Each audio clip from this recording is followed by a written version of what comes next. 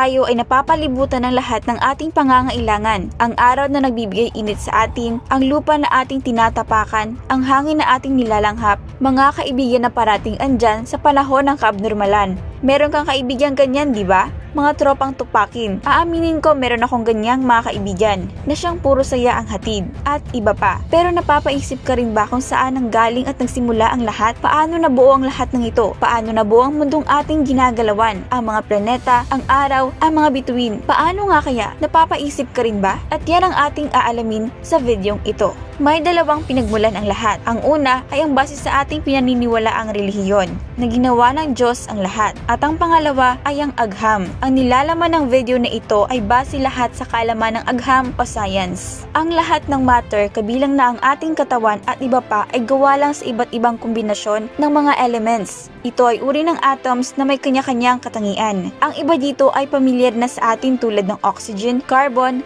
hydrogen, iron, gold, at silver. Sa kabuuan, mayroong 118 na mga elements na ang nadiskubre ng tao. Upang mas lalo nating maintindihan kung paano nga ba nagsimula ang lahat, ay dapat muna nating alamin kung paano nabuo ang mga elements. Nagsimula ang lahat nang may purong enerhiya at gravity ang sumabog. Ito ay ang Big Bang, na hanggang ngayon ay inaalam pa rin ng mga scientists kung ano ito at kung bakit ito sumabog. Naganap ang Big Bang 13.7 billion years na ang nakalilipas. Dahil sa pagsabog ng Big Bang, ito ay lumikha ng napakaraming hydrogen atoms na siyang pinakauna sa listahan ng mga elements. Ang mga nagkalat na mga hydrogen ay nagmistulang mga ulap at dahil sa gravity ay nahila ito papalapit sa isa't isa hanggang sa makalipas ang milyong taon, sila ay naging mga bituin. Ang mga bituin ay nagtataglay ng mga elements. Para lubos nating maintindihan kung ano ito, ay aalamin muna natin ang istruktura ng atoms. Ang isang atoms ay binubuo ng tatlong subatomic particles, ang proton at neutron sa center nito at ang electron na umiikot naman sa paligid ng dalawa. Ang pinagkaiba naman ng mga elements sa iba pang mga elements ay ang dami ng proton sa loob ng nucleus. Halimbawa nito ay ang hydrogen na may dalawang proton. Dagdagan natin ng isa pa, ito ay magiging helium. Dagdagan pa natin, ito ay magiging carbon. Ang kada isang subatomic particles ay may sariling charge, positive sa proton, neutral sa neutron, at negative sa electron. Tulad dito ng poles ng magnet na may positive at negative. At gaya ng magnet, imposibleng magdikit ng kusa ang mga magkaparehong charge. Kaya hindi madaling pagsamahin ang mga elements upang makabuo pa ng isa pang bagong elements. Maliban na lang kung may matinding pressure ang magdidikit sa mga ito. Kung ang dalawang elements ay prusahang nagsanib, saka palang magkakagawa ng panibagong elements. Ang mga prosesong ito ay tinatawag na nuclear fusion at ito ay naglalabas ng matinding enerhiya. Kung kayo ay nagtataka kung saan nanggagaling ang init ng araw, iyon ay dahil sa nuclear fusion ng mga elements sa loob nito na siyang nagbibigay init at buhay dito sa ating mundo. Ang tanong dito ay kung anong lakas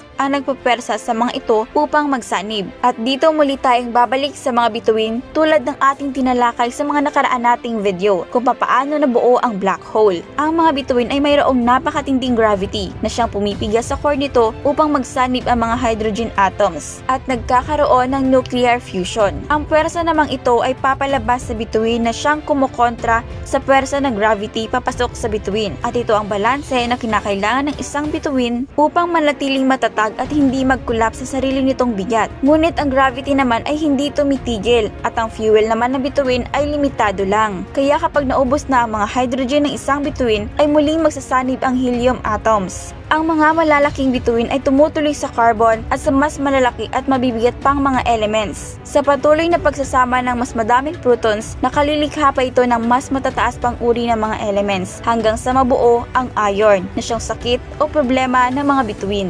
Dahil ang iron ang pinaka-stable na elements, kaya imposible pa sa isang bituin na i-convert ito sa mas mabigat pang elements upang may pagpatuloy ang nuclear fusion. Dahil sa wala ng nuclear fusion na siyang dahilan upang maglabas ng pwersa palabas sa core ng bituin at upang labanan ang gravity na sumisiksik sa bituin, sa patuloy na ganito ang nangyayari, ang bituin ay magko-collapse sa sarili nitong bigat at magkakaroon ng isang malaki at malakas na pagsabog at ito ang tinatawag na supernova para itong maliit na Big Bang. Sa pagsabog na ito, ang mga matitigas na iron atoms ay kakalat sa kalawakan at magdidikit din sa iba pang atoms. At dito na mabubuo ang iba pang mga element. Ang mga alikabok mula sa sumabog na bituin ay muling pagsasamahin ng gravity. Sa ganitong paraan nabuo ang araw at iba pang mga bituin, black hole at ang ating planeta.